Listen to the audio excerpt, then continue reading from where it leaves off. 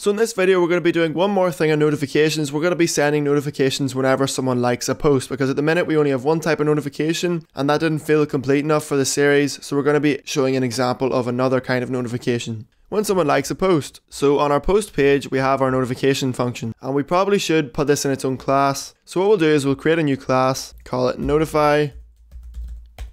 The class is called notify, and we're going to put in the notify function. Then on our profile page, we're going to include notify. And then on our post page, since we've included notify on our profile page, we can scroll up and we can safely change this from self notify to notify notify, because we're getting it from the notify class, not from the post class anymore. And if we test this, so it's the reason it's got this error is because the class name and the function name are the same. So we could say create notify. So it's just so that the function name is different from the class name. I should have realized at the minute we're creating a constructor and we're trying to set it as static, and that won't work. Just change this to notify. Change this as well. Test it one more time. We'll refresh.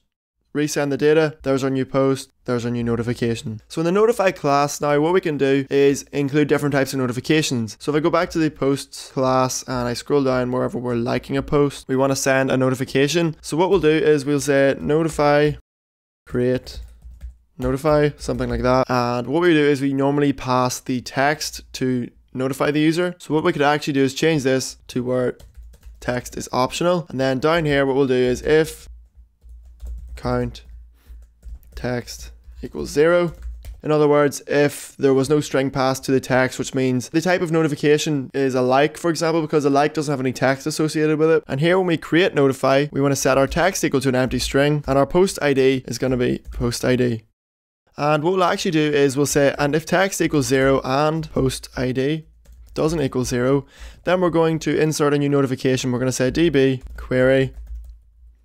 And if we go back to posts, we can copy this query, insert into notifications, just like this. And here we're inserting into notifications. The type of the notification is going to be to. The receiver is going to be the user who receives the like. So the ID of the user who wrote the post. So we're going to keep that as R. The sender is going to be the person who liked the post, and extra is going to be nothing. So we're going to set extra equal to an empty string. So here we're going to run a query, and we're going to change that to temp actually. And we're going to go to SQL Pro, and that's going to help us write out the query. So we want to select the receiver and the sender. We're going to say post dot user ID, comma, post likes dot user ID from posts, comma, users.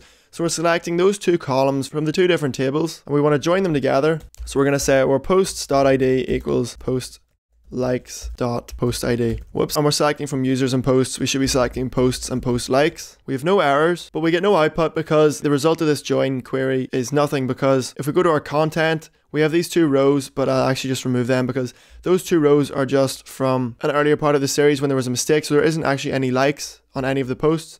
So I'm going to go back and I'm going to like this post. There's a like. I'm going to refresh, and there we have a like on the post ID of 38. And if I go to query and we run it again, now we can see the user with the ID of 1 liked a post posted by a user with an ID of 1. So we're going to say posts.userid as receiver, which is going to be the like receiver, and post likes.userid as sender, which is going to be the person who sent the like. So now we can see the receiver is the person who received it and the sender is the person who sent it. If I try and like something else, for example, a post on howCode, I'll like that and I refresh. Now we can see the receiver was howCode with the ID of 3 and the sender was Francis with the ID of 1. So we're going to copy that query and we're going to paste it in here. And then finally, we're going to stick on another where clause. We're going to say where posts.id equals post ID. And then here we want to pass post ID using our array. Just like that. So temp returns this query, which is an array with two columns in it. And what we're going to say is R is equal to the temp variable. We're going to get the one item that's returned, and then we're going to get the receiver, and then we're going to copy that and change it to S to get the sender, because we renamed them in the query as receiver and sender, as you can see here. So we refer to them as receiver and sender. And we have two where clauses. We just want to change that to an and. So we'll try this again. We'll click like. We get no output, but it seems to have worked. We go to SQL Pro and we refresh, and now we have a new notification. The type is 1, the receiver and the sender are the same because I'm logged in as Francis and I did it on Francis's profile page. If I go to howCode and try it, you can see the receiver was 3, which was howCode, and the sender was Francis, which was 1. And the type is 2. So now back on the notify.php page, what we're going to do is we're going to say else if, and here we'll just check if the type of the notification is 2. If type equals 2, then we want to get the sender name again, so we'll just paste that in here. So now we have the sender name. Once again, we can just echo sender name, liked your post. And now if we just go back to notify and we refresh, you can see it says Francis liked your post. And before we go to notifications, and when we select them from the database, we'll say order by ID descending, which will show the newest notifications at the top, just like that. And we need to put in a new horizontal line. And there we go. So that's it for this video. Don't forget to like, comment, favorite, and subscribe. Don't forget to follow us on Facebook, Twitter, and Reddit. And I'll see you next time.